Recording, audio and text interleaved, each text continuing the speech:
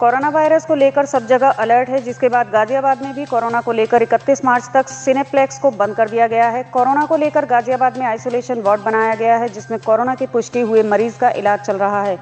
Corona virus को देखते हुए गाजियाबाद के डीएम अजय शंकर पांडे के आदेश के बाद सिनेप्लेक्स को 31 मार्च तक बंद कर दिया गया है।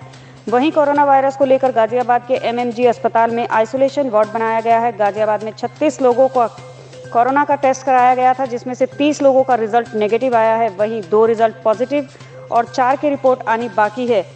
कोरोना वायरस को लेकर सिनेप्लेक्स 31 मार्च तक बंद किए गए हैं, जो कि डीएम के अगले आदेश तक बंद रहेंगे। देखिए, कोरोना के विषय को लेकर के हमारा जिला प्रशासन, हमारी प्रदेश सरकार अत्यंत संवेदनशील है। कल माननीय मुख्यमंत्री जी ने रात में वीडियो कॉन्फ्रेंसिंग की थी और इस संबंध में विस्तृत दिशा निर्देश दिए थे और इसमें हम लोग स्थिति यहाँ पूरी तरह से नियंत्रण में है, लेकिन क्योंकि बचाव ही इसका एकमात्र उपाय होता है, इसलिए हम लोग प्रिकॉशनरी मेजर्स उठा रहे हैं। और इस कड़ी में हम लोगों ने जो हमारे जनपद के सिनेमा हॉल हैं, मल्टीप्लेक्सेस हैं, उनको हम लोगों ने 31 मार्च तक बंद करने के निर्देश दिए हैं। इसके साथ ही जो क्लब्स हैं, स्विमिंग पूल्स हैं, जो जिम्स हैं, इनको भी 31 मार्च तक बंद रखा जाएगा। इस बीच हम लोग रिव्यू भी करेंगे, अगर स्थिति में कोई सुधार होता है या कुछ कहीं भी बेटरमेंट होता है तो इसमें हम लोग इसको प्रीपोन भी कर सकते हैं। जहाँ तक मास्क के और सैनिटाइज़र की कालाबाजारी का संबंध है, हम लोगों ने टीमें गठित की हैं मजिस्ट्रेट्स के अधीन, एसडीएम्स के अधीन, जो निरंतर इस बात की छापेमारी कर रहे हैं। और 5 दुकानों को हम लोगों ने उनका लाइसेंस भी निलंबित किया था और 2 फैक्ट्री भी, एक लोनी में पकड़ी गई है और एक कल में कार्रवाई हुई है जिसमें इसको पकड़ा गया है।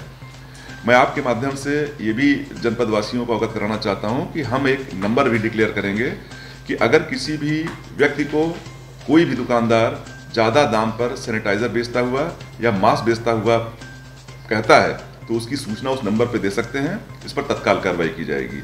दूसरा निर्देश समस्त सैनिटाइज़र विक्रेताओं को और जो फेस मास्क हैं उनके विक्रेताओं को ये जारी किया जा रहा है कि वो अपनी दुकान के सामने मास्क का दाम, सैनिटाइज़र का दाम अंकित करेंगे, उनके पास क्या स्टॉक है उसको भी अंकित करेंगे, क्योंकि ये दोनों चीज़ें ईसी एक्ट के अंतर्गत इसको शामिल कर लिया गया है और अगर इसका कोई उल्लंघन करता है तो ईसी एक्ट के तहत उनके विरुद्ध कार्रवाई की जाएगी। सर, गाजियाबाद में मेट्रो भी है, तो क्या मेट्रो स्टेशन पर भी सैनिटाइज करवाया जा रहा है? जी हाँ, मॉपिंग हम लोग मेट्रो स्टेशंस पर, रेलवे स्टेशंस पर, बस स्टैंड्स हैं और भी ऐसे जो सार्वजनिक स्थान हैं, मॉल वाले, क्योंकि मॉल अभी बंद नहीं है, मॉल को भी निर्देशित किया गया है कि वहाँ पर इसको पूरी तरह से वो सैनिटाइज करके रखेंगे।